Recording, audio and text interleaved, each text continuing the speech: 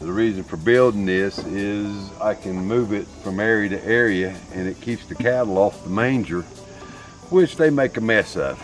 And instead of having to clean the manger off and on a regular basis to keep it decent, I can now move the feeder around from spot to spot and use manure as fertilizer in areas that it needs.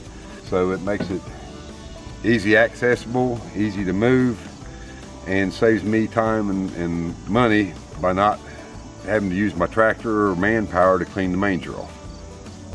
So how much did it cost you to make that? Nothing.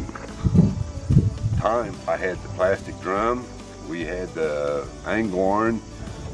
All we had to do was cut it and piece it together and weld it. And we ended up with a nice little bunk feeder.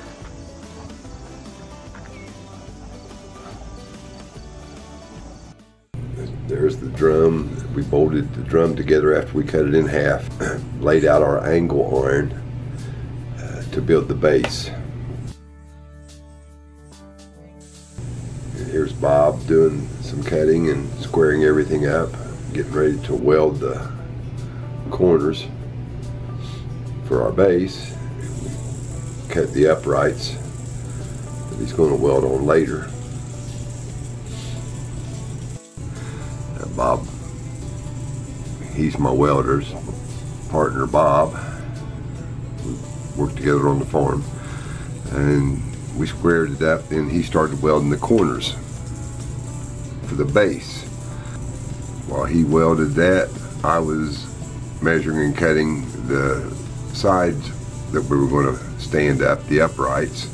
And we're welding those on now. Then we'll put a top rail on top of those uprights to frame in the drums. We're turning the angle iron out. We've got pre-drilled holes in the side where the barrel is going to make contact.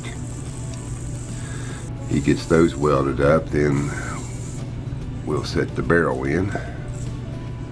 It makes it handy when you can do the welding, and we've got a shop down at Bob's farm to do the work that we need.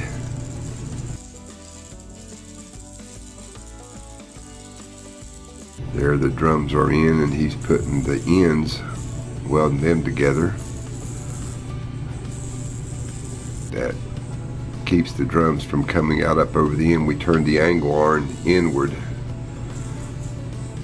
That way it encapsulates it. I'm going to drill holes later on and bolt the drums to the angle iron for the sides. And here he's drilling the holes in the pre-drilled holes that we already had in the angle iron. So all he's got to drill through now is the drum. With the ends being encased, we only added 4 bolts to each half of the drum. So we had a total of 8 bolts, which we had laying around.